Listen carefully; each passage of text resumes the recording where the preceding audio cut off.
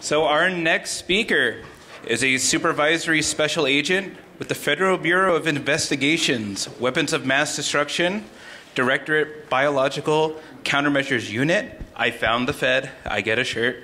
A little fun fact, he is also a big Star Trek fan and is a molecular biologist and biochemist originally. So here to present on his talk, Biotechnology Needs a Security Patch. Ladies and gentlemen, please welcome Ed Yu.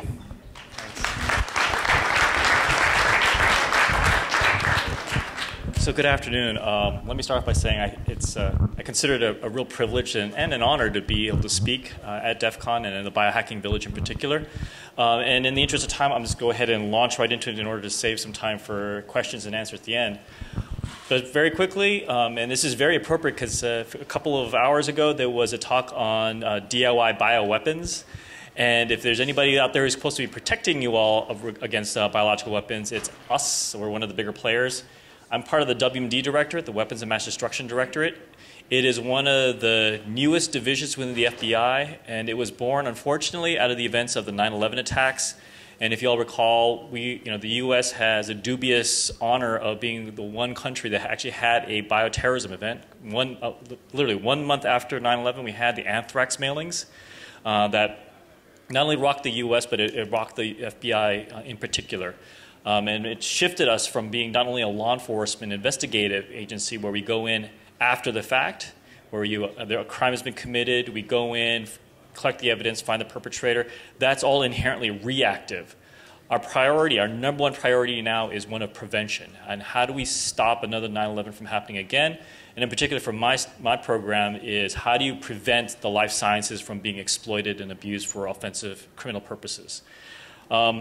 Key point. There actually is a position within the FBI called WMD coordinators. It's kind of a kick-ass title, but these are really the cornerstone of our programs. These are special agents, men and women that are trained in chemical, biological, radiological, and nuclear matters. And the reason why they're the strength of the program, there's at least one of these agents stationed in each of our 56 field offices across the U.S. So their job is to set up linkages and partnerships with state and local law enforcement, with public health. And ultimately, their number one priority is to go out and develop partnerships with universities, with companies in their jurisdiction, including the biohacker community. So there are a lot of community labs across the U.S. who have heard of our message and has met. And one of the recommendations is, hey, find out who your friendly local neighborhood WMD coordinator is and invite them out for a beer. But that's how we've been effectively trying to make sure that we protect the life sciences. And don't worry, I'm not going to bore you to death on this one slide, but this is there actually are federal criminal statutes dealing with biology specifically. And if you just look at the first one, it's a crime to knowingly possess a biological agent, toxin, or delivery system for use as a weapon. So if you have in possession of a particularly dangerous biological agent, a virus, a bacteria, a toxin, and you perpetrate an attack, that's the focus of the whole statute. It's the intent. If the intent is to perpetrate an attack, you're in violation of this crime. But the only reason why I show this is that this is only looking at historically for the last several decades. When we talk about bio-threats, it's always about the dangerous bugs or the toxins. And I want to spend this afternoon to talk to you about where biotech is taking us. This is no longer sufficient. So here's where things get a little bit interesting, where biotech is taking us. This paper came out almost 2 years ago now, where in China, they used gene editing. It's a very powerful molecular biology tool now that is fueling synthetic biology. It's going to be utilized by the biohacking communities. It's a very powerful, beneficial tool.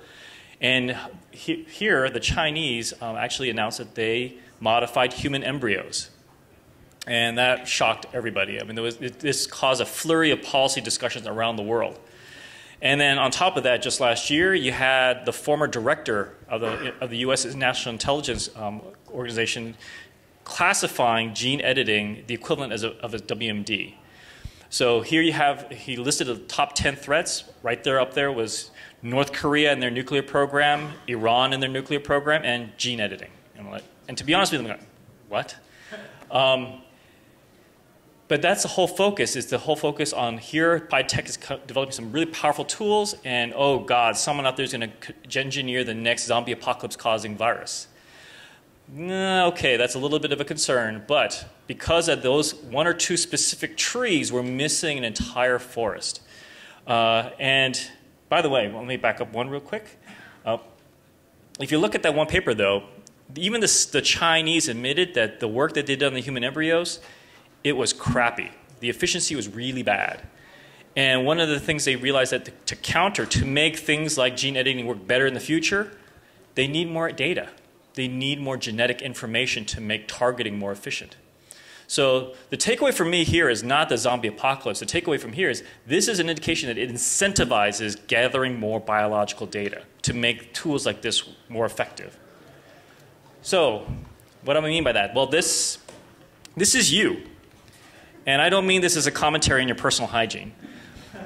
But if you think about it, this is us because you leave DNA everywhere. Like you throw away the plastic water bottle you just drank from. Spit out a piece of chewing gum. Throw away a cigarette butt. Use a plastic fork you toss away. Even the seats you're sitting in, you're leaving a bit of yourself. DNA is everywhere. And that is actually very specific biological data. And it's getting more and more accessible, not just in what you slough off, but the first time an entire an individual's DNA was sequenced was in 2002, the Human Genome Project. That took over 10 years and $3.5 billion to sequence one person's DNA. The technology today, you can sequence all of your DNA in one day for about $600. And I think within about a year or two, it's going to be about $200 to sequence all of your DNA. And so right now, we are generating massive amounts of DNA, genetic information. It also comprises of the data footprint you leave when you go visit a doctor's office. It's your medical records, your family history. The private sector is developing an interesting data profile on who you are. When you download an app, this DEF CON, among any other place, is painfully recognizing that, what rights are you allowing these different companies when you download an app to have access to your contact list, to your caller activity? They're using that information for some beneficial and some profitable ways, but do you realize what you're agreeing to when you sign on to that? Wearable tech. You have your Fitbit or your Jawbone and you upload your daily activity into their corporate clouds. There's a reason why that's going to be intriguing, not just only for your individual health, but I'll talk a little bit more about that later. And even social media is looking at the potential health, the biological applications of the data, because when you put in an entry, that's time, date stamped, and geotagged. So that's actually going to be kind of interesting. And a good shining example of that is the near and present precision and personalized medicine. So this is happening as we speak, that when you go into a doctor's office pretty soon, when you require medical treatment, the first thing they're probably going to do is do a data dump. They're going to look at your genetic information. They're going to look at your family records, your medical history. And this is happening in order to treat existing disease states. So if you go in as a cancer patient, they'll do a DNA sequence, and based on your genetic profile, that'll determine what your chemotherapy cocktail will look like. So we're starting to see that already. But the real brass ring, the goal is how do you stop disease from happening in the first place? And that's where all the other data comes in, that if you identify the risk factors, maybe you can counter it and stop it now in its tracks before the disease, before the medical condition manifests itself. That's the whole goal of how do we get customized specific treatment for your condition, but even better, how do we stop it from happening in the first place? And here's a good example of data in action. This is a US-based company. It's one of those DNA diagnostic services. You pay a monthly service subscription fee. You submit DNA samples. They'll sequence it. And they provide you some regular information. So for like the women in the room, they'll identify for you what BRCA, the BRCA gene variant you have. And that'll determine your risk of developing potentially breast cancer or obesity or Alzheimer's disease. This is a new thing. But here, this company, they published this paper that was really significant in two ways. That one, they identified 15 specific regions in your DNA that are highly correlated to severe clinical depression. And why I mean that's interesting is that it's one of the few times where you see such a high correlation between genetic and to a clinical state. But the other part that really makes this so powerful is how they got there. They had a cohort of 450,000 individuals. So 450,000 of these subscribers provided their genetic information and volunteered their medical history, their family history. And using all that data is how they're able to find this correlation. This is how precision medicine works. It's finding all the data, looking at it in the massive scale. It's straight up statistics, right? The bigger the data set you have, the more reliability or fidelity you're going to have in your results. So bottom line, if I go in as a patient, you can have every single piece of data about who I am. It means nothing in isolation. How this works is now you compare me to a population data set. So look at how many other people are like Asian, male, my age range, my lifestyle. Look at the similarities, look at the differences, and that'll dictate what the treatment's going to be. And by the way, all those companies out there that you're now seeing advertising a lot, saying, hey, look at your genealogy, what ethnicity are you, and all these type of diagnostic services, when you subscribe, they don't make money off of that. In fact, they lose money. It's not profitable for them. How they're going to make the return on investment is just this. That when they find those correlations, they can sell this information to pharmaceutical, to biotech companies, and come up with the specific treatments and the drugs. And by the way, if you're a subscriber, you sign away any rights, any claim to any products that come out of this. So bear that in mind. But the important aspect of this is that the name of the game, as we speak today, is whoever has the largest, most diverse data sets wins the day. Unfortunately, that means that the bad guys know that too. And what I'm proposing here, and this is somewhat theoretical, is that this is one of the reasons why you're seeing a targeting of the healthcare sector. That this is not ransomware, this is not WannaCry, this is looking at getting access to biological data. So if you look at historically, the very, very large and significant health insurance company hacks, I don't care about the PII, the private information. I don't care about the insurance. I don't care about the credit card information. It's the biological data that's really important. Because here you have a senior level person at a university who suffered from a breach of 4.5 million patients, and this is a direct quote, say, hey, don't worry, folks. It doesn't look like your credit card or financial information was impacted, so don't sweat it. But in the same breath said, but those parts of the network that contains names of birth, names, dates of birth, social security numbers, Medicare health identification, and patient diagnoses and procedures, well, yeah, that was hacked. That was accessed. Forget about credit card information. If you get the patient diagnoses and procedures, that's to the tune of millions of people, their medical condition, what drugs they're being provided, what treatments are being provided, what the schedule is. And oh, by the way, all these significant hacks, these companies hired their own private cybersecurity firms. They were Mandiant, CrowdStrike, FireEye. And those companies attributed all these health insurance hacks to a hacker group based in China. So somewhere sitting in China is all this biologically relevant data to the tune of millions of patients out there. But it doesn't mean that, you know, I classify that as criminal or covert acquisition of data. It doesn't help that we're giving it away too. That as of today, we are also in the midst of an information space race, whether you knew it or not. And we don't, and for the most part, we don't recognize that. And so what I mean by giving it away, this is a snapshot of a company called BGI. BGI was formerly known as the Beijing Genomics Institute.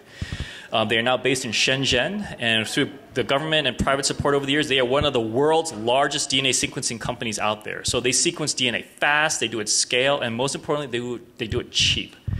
And so a lot of our universities and companies have partnered or contracted BGI to do DNA sequencing. So for cancer research, for diabetes research, for autism research, we're sending over blood samples, tissue samples, and yes, the DNA gets sequenced, and our scientists and our doctors are getting that information. But at the end of the day, they have it too. And I don't care really whatever privacy contracts or statements they have signed. I don't know. But the point being is that the data is being made, and the key question is who actually has access to that? And it's not just the US. BGI rolled out a prenatal test kit in the European Union into 16 member countries. So if you're an expectant mother and you're worried about the health of your child, currently you go through a very invasive, somewhat risky amnio where they jam a large bore needle into your abdomen and pull out some amnio fluid. Well, this test kit is you just do a blood draw from the mother and they'll isolate the circulating maternal and fetal DNA and sequence the DNA, and you get just as good a results as you would get from an amnio. So very cheap, very easy to do. And BGI, when they rolled this out in 2014, they wanted to get 400,000 pregnant women into the program. As of last year, they had more than 1 million. So all across Europe, there are more than 1 million mothers and their children and their genetic information. So yes, they find out about the health of their future child, But again, somewhere sitting in China is probably that genetic information. And it's not just BGI. This is another company called WuXi. Well, that fantastic story about I showed you that of a U.S. company utilizing that information to find a correlation between data and depression. Well, less than a year before they rolled out that finding, WuXi, this big giant pharma company in China, became an investor. Was an investor in that company. So why steal it? Just outright invest or merge with these companies and potentially have access to that data. The bottom part really bothers me a lot. That WuXi got their own DNA sequencing company called NextCode. They're based in Shanghai. And this company got CLIA-CAP accredited. What does that mean? They got accredited by the College of American Pathologists and got CLIA certification, which means that they are HIPAA or privacy compliant. So on paper, they are good to go. So the entire state of California is looking at outsourcing genetic testing to China. So think about that for a second. You might be a patient in California, you walk into a health clinic or a hospital seeking medical care, and unbeknownst to you, your samples might be being tested in either a Chinese or a Chinese affiliated firm, and you don't know that. But at least on paper, they are privacy compliant according to our existing policies. This is another company that acquired, they were, I guess you would say, older generation DNA sequencing. They acquired a company in the US that had next generation sequencing capabilities. And the only reason why I highlight this is that if a foreign company comes in and say wants to buy an arm of Raytheon, Northrop Grumman, or Boeing, that immediately raises a lot of red flags, right? Because that's sensitive aerospace technology, and there's a lot of oversight and review that happens. But if a foreign company like this company in China comes in and takes over a biological company, or somebody has access to DNA sequencing or data, it doesn't get flagged for the same kind of oversight and review. It's just bio. It's just medical data. What's the big deal? And here's yet another company called Novogene. They're literally only a couple years old. They bought some of the latest generation DNA sequencers, and now they are actually one of the largest DNA sequencing companies in the world. So, and the thing is, those three companies I just mentioned, Novogene, WuXi, and BGI, as of 2 months ago, all three are CLIA-CAP accredited. All three are HIPAA compliant, and so they can outbid everybody out there. So my guess is that if we're not careful, the entire US and the rest of the world might outsource genetic testing to one of these three companies. So it doesn't matter that if you're familiar with data sciences, you can sit on all the data in the world. It doesn't matter. You have to get the tools to make that data useful. And China shows some tells here too, that the head of BGI suddenly announced that he was quitting, which shocked the entire world, because he was sitting on top of everything. But why? He's starting a whole new artificial intelligence and machine learning company to make that data useful. And here's yet another interesting tell that BGI partnered with Huawei. And if you're not familiar, Huawei is the world's largest telecom out there. Think of Amazon Web Services and AT&T and Verizon combined, and that's Huawei. And yet here you have a DNA sequencing company partnering with them.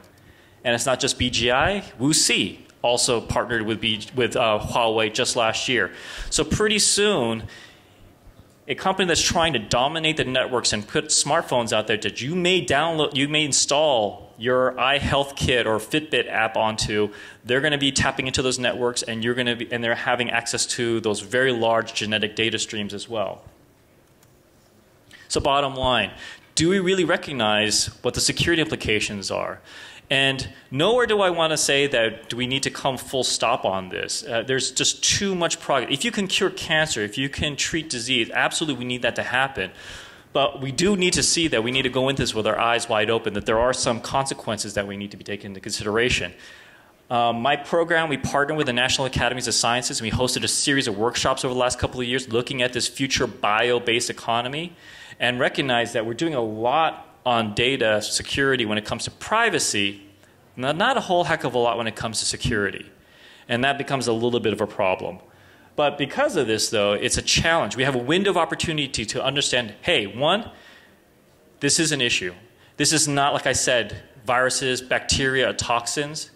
But sort of the meme that I'm trying to get started is, for our lack of foresight, if we're not careful, they corner the global pharmaceutical market based on our data and everybody else's, then the US might become healthcare crack addicts and China might become our pusher. And if that happens, is that okay from a security standpoint? And I don't mean to be completely China bashing all the time. It's just that they are the most blatant players. But I guarantee you that as data becomes more and more a commodity, that everybody's going to go out and try to grab as much data as they can to see how they can monetize it. And if once it becomes a commodity, you're going to have all kinds of security considerations to think about. So with that, I'm an FBI agent. I deal with biological WMDs, and yet here I am speaking at DEF CON, which again, hats off to Nina and the invitation. This is really, truly a privilege. And even a few months back to South by Southwest, where you're seeing the cutting edge of innovation and investments. This is where the economy, not only in the US, but globally is going. And do we really, really understand what the security implications are? So with that, I just wanted to tell you that there's so much promise in this field in biotech that all of you are going to be a part of this, either willingly or not. But at the same time, how can we potentially recognize this as an issue, and then how can we be part of the solution to address these new challenges? So with that, thank you, and I think I have a little bit of time for questions, right? All right, thank you, everyone.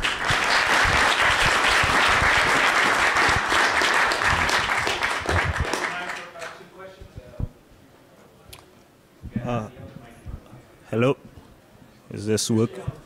Shout. Oh. I'll put on.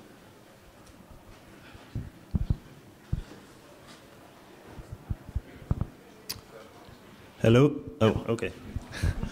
To sort of combine the whole WMD with the data is a commodity and hacking, how do you guys look at what if, say, some foreign entity hacks this vast store of data, gets access to this data, and then uses it to either, one, target a specific population based on their genetic data, or conversely, target a vast area of the population based on their genetic data? Yes, thank you. I appreciate that. That always comes up, and that actually was brought up at 2 talks ago about the DIY biological weapons. And again, it goes back to somebody engineering the zombie apocalypse of virus and targeting a specific ethnic group. Yeah, I mean, you're always going to have a discussion that includes that, but I'm going to turn that around a little bit. Okay, so look at where the incentives are going to be, like I mentioned before. So it's in their best interest. If you look at China or the Southeast Asian region just in general, they are faced with a clear and present danger of emerging and re-emerging infectious disease. Influenza, it's percolating in their background. It's not a matter of if, it's when. We had a 2009 H1N1 pandemic, right? It's going to happen again. I guarantee you that. But theoretically speaking, though, you could potentially, if you have enough of population data all around, next time you get hit with a pandemic, you can probably manufacture a vaccine that may be more specific for your own population and just sit back and let the rest of the world get sick. That's almost as good as an offensive capability, but it's far more an incentive to want to do that for yourself. Or sell it to the rest of the world at an incredible markup. Either way, they hold all the levers. And again, it comes back to this is not privacy, this is not germ warfare per se, although it has an aspect of it, but there's a whole spectrum of risks that we're not thinking about. What does it mean that if somewhere out there they can figure out what your future medical fate or those of your family members or those of your children, what it might be? Can you imagine right now that when you buy stuff from Google or Amazon, you get bombarded with emails saying, hey, based on your purchase history, you might be interested in this. That's all machine learning based on your pattern of activity. Well, what happens if someone out there has that type of information about you biologically? And say, hey, you might be vulnerable to this particular disease. So, we're the only ones that can provide this to you. That becomes an incredible hook. And again, this goes so much beyond the individual, looking at what's the impact on our economy or economies, and then looking at what does this do for our biodefense or also destabilization on our current foreign trade agreements. If you promise I won't target your finished IP, data today, it may not mean that much because you don't have the tools to make it useful, and if someone out there will take it, but 2 years, 5 years, 10 years from now, As soon as we develop, all of a sudden that data becomes incredibly valuable. But we're not thinking about it that way. We're looking at the finished product, and I think that's too short-sighted on our part. And because of that, we're leaving our eyes wide open to be blindsided. So, sorry, long-winded answer to your question, but it is true. You bring up at one point that's one aspect, but there's a whole other range of issues that we haven't taken into consideration yet. Thank you. All right, thank you, everyone.